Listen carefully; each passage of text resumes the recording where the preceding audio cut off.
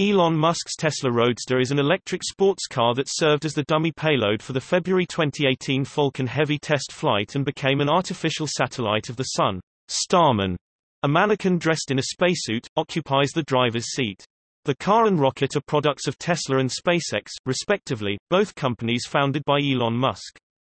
The 2008 model Roadster was previously used by Musk for commuting to work, and is the only production car in space. The car, mounted on the rocket's second stage, acquired enough velocity to escape Earth's gravity and enter an elliptical heliocentric orbit crossing the orbit of Mars. The orbit reaches a maximum distance from the Sun at aphelion of 1.66 astronomical units (0). During the early portion of the voyage outside the Earth's atmosphere, live video was transmitted back to the Mission Control Center and live-streamed for slightly over 4 hours. Advertising analysts noted Musk's sense of brand management and use of new media for his decision to launch a Tesla into space. While some commenters voiced concern that the car contributed to space debris, others saw it as a work of art. Musk explained he wanted to inspire the public about the possibility of something new happening in space, as part of his larger vision for spreading humanity to other planets.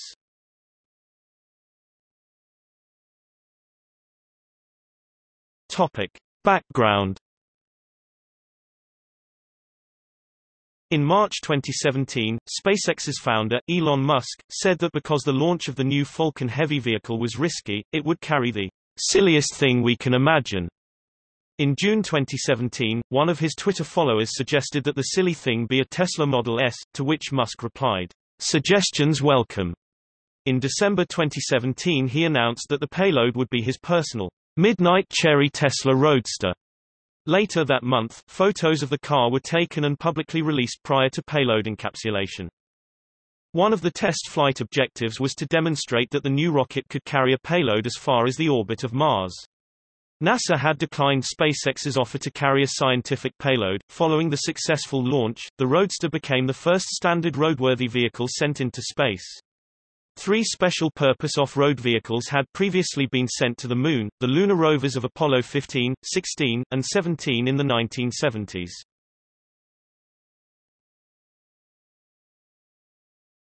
Topic: Roadster as payload. The car was permanently mounted on the rocket in an inclined position above the payload adapter. Tubular structures were added to mount front and side cameras. Positioned in the driver's seat is Starman, a full-scale human mannequin clad in a SpaceX pressure spacesuit. It was placed with the right hand on the steering wheel and the left elbow resting on the open window sill. The mannequin was named after the David Bowie song, Starman, and the car's sound system was set before launch to continuously loop the Bowie song, Space Oddity. There is a copy of Douglas Adams' novel The Hitchhiker's Guide to the Galaxy in the glovebox, along with references to the book in the form of a towel and a sign on the dashboard that reads, "Don't panic." A Hot Wheels miniature roadster with a miniature Starman is mounted on the dashboard. A plaque bearing the names of the employees who worked on the project is placed underneath the car, and a message on the vehicle's circuit board reads, "Made on Earth by Humans." The car also carries a copy of Isaac Asimov's Foundation trilogy on a 5D optical disc, a proof of concept for high-density long-lasting data storage, donated to Musk by the Arch Mission Foundation.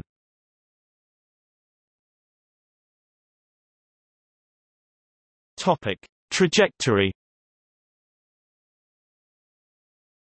The U.S. Office of Commercial Space Transportation issued the test flight's launch license on February 2, 2018. The rocket lifted off from Launch Complex 39A at Kennedy Space Center at 15:45 Eastern Standard Time, 20:45 Coordinated Universal Time on February 6. The upper stage supporting the car was initially placed in an Earth parking orbit. It spent 6 hours coasting through the Van Allen radiation belts, thereby demonstrating a new capability requested by the U.S. Air Force for direct insertion of heavy intelligence satellites into geostationary orbit. Then, the upper stage performed a second boost to reach the desired escape trajectory. The launch was live-streamed, and video feeds from space showed the Roadster at various angles, with Earth in the background, thanks to cameras placed inside and outside the car, on booms attached to the vehicle's custom adapter atop the upper stage. Musk had estimated the car's battery would last over 12 hours, but the live stream ran for just over 4 hours, thus ending before the final boost out of Earth orbit. The images were released by SpaceX into the public domain on their Flickr account. Following the launch, the rocket stage carrying the car was given the satellite catalog number 43205, named Tesla Roadster, Falcon 9H, along with the COSPAR designation 2018-017A. The JPL Horizons system publishes solutions for the trajectory as target body -143,205.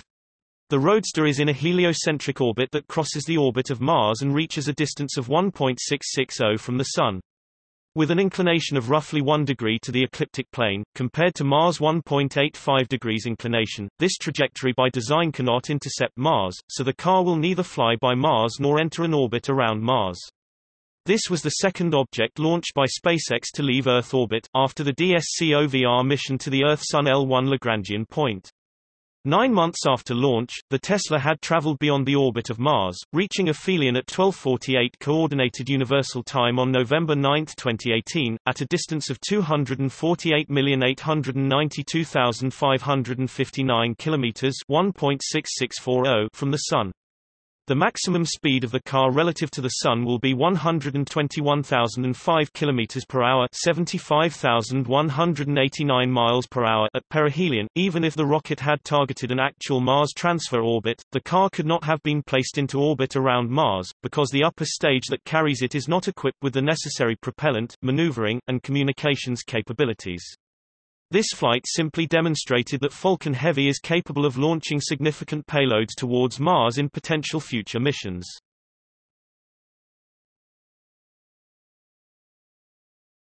Topic: Cultural impact.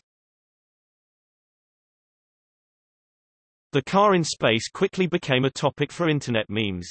Western Australia police distributed a picture of a radar gun aimed at the Roadster whilst above Australia. Skoda produced a parody video of a Skoda Superb being driven to Mars, a village in central France.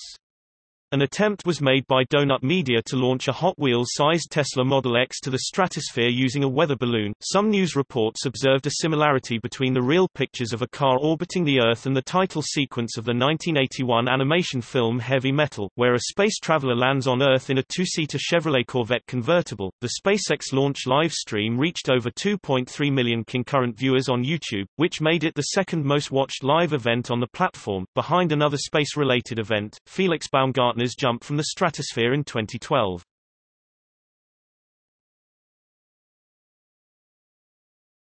Topic: Reactions. The choice of the Roadster as a dummy payload was variously interpreted as a shrewd marketing move for Tesla, a work of art, or a contribution to space debris.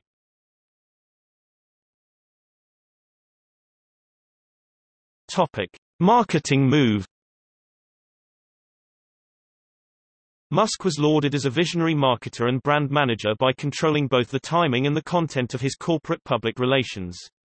After the launch, Scientific American said using a car was not entirely pointless, in the sense that something of that size and weight was necessary for a meaningful test. Thematically, it was a perfect fit to use the Tesla car, and there was no reason not to take the opportunity to remind the auto industry that Musk was challenging the status quo in that arena, as well as in space. Advertising Age agreed with Business Insider that the Roadster space launch was the greatest ever car commercial without a dime spent on advertising, demonstrating that Musk is miles ahead of the rest in reaching young consumers, where mere mortals scrabble about spending millions to fight each other over seconds of airtime. Musk just executes his vision. Alex Hearn, technology reporter for The Guardian, said the choice to launch a car was a hybrid of genuine breakthrough and nerd-baiting publicity stunt, without any real point beyond generating good press pics, which should not detract from the much more important technological milestone represented by the launch of the rocket itself. Lori Garver, a former NASA deputy director, initially said the choice of payload for the Falcon Heavy maiden flight is a gimmick and a loss of opportunity to further advance science, but later clarified that I was told by a SpaceX vice president at the launch that they offered free launches to NASA, Air Force etc. but got no takers.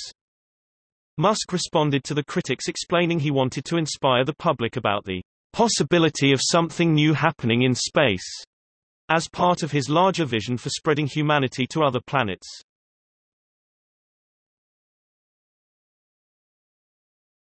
Topic: Work of art. Alice Gorman, a lecturer in archaeology and space studies at Flinders University in Australia, said that the Roadster's primary purpose is symbolic communication, that the red sports car symbolizes masculinity, power, wealth and speed, but also how fragile masculinity is. Drawing on anthropological theories of symbols, she argues that the car is also an armor against dying, a talisman that quells a profound fear of mortality. Gorman wrote that the spacesuit is also about death. The Starman was never alive, but now he's haunting space. The Verge likened the Roadster to a ready-made work of art, such as Marcel Duchamp's 1917 piece Fountain, created by placing an everyday object in an unusual position, context and orientation.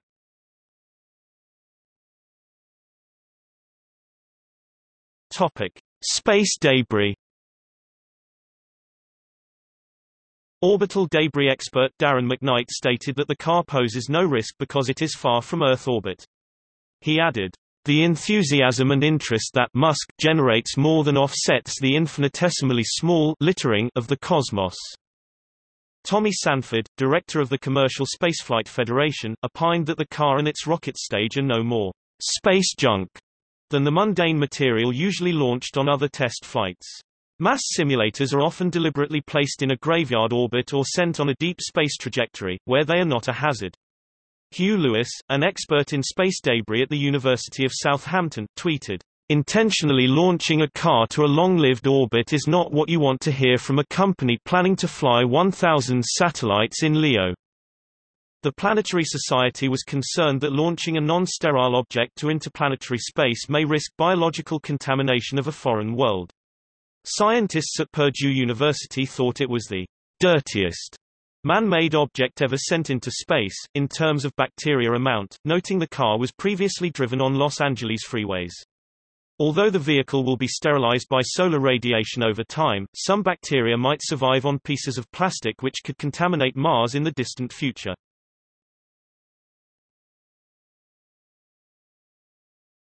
Topic: Orbit tracking. The car and the upper stage were passivated by intentionally removing remaining chemical and electrical energy, at which point they ceased transmitting telemetry. Based on optical observations made using a robotic telescope at the Warrumbungle Observatory, Dubbo, Australia and refinement of the orbit, a close re-encounter with Earth, originally predicted for 2073, is not possible. In October 2020, the car will make its closest approach to Mars, about 6.9 million kilometers (4.3 million miles) away, well outside the planet's gravitational sphere of influence. The Virtual Telescope project observed the Tesla 2 days after its launch, where it had a magnitude of 15.5, comparable to Pluto's moon Charon. The Roadster was automatically spotted and logged by the Asteroid Terrestrial Impact Last Alert System (ATLAS) telescope operated by the University of Hawaii. The car was observed by the Deimos Sky Survey (DES) at a distance of 720,000 kilometers (450,000 miles) with a flashing effect suggesting spinning. Through measuring changes in apparent brightness of the object, astronomers have determined that the Roadster is rotating with a period of 4.7589 plus or minus 0.0060 minutes, i.e. 4 minutes, 46 seconds. By February 11, 2018, astrometry measurements from 241 independent observations had been collated, refining the positions to within 1/10 of an arcsecond, more accurate than for most observations of objects in space.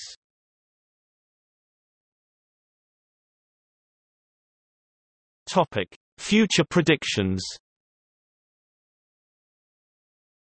Simulations over a 3 million year timespan found a probability of the Roadster colliding with Earth at approximately 6%, or with Venus at approximately 2.5%. These probabilities of collision are similar to those of other near-Earth objects. The half-life for the tested orbits was calculated as approximately 20 million years, but with trajectories varying significantly following a close approach to the Earth-Moon system in 2091, Musk had originally speculated that the car could drift in space for 1 billion years. According to chemist William Carroll, solar radiation, cosmic radiation, and micrometeoroid impacts will structurally damage the car over time. Radiation will eventually break down any material with carbon-carbon bonds, including carbon fiber parts. Tires, paint, plastic and leather might last only about a year, while carbon fiber parts will last considerably longer. Eventually, only the aluminum frame, inert metals, and glass not shattered by meteoroids will remain.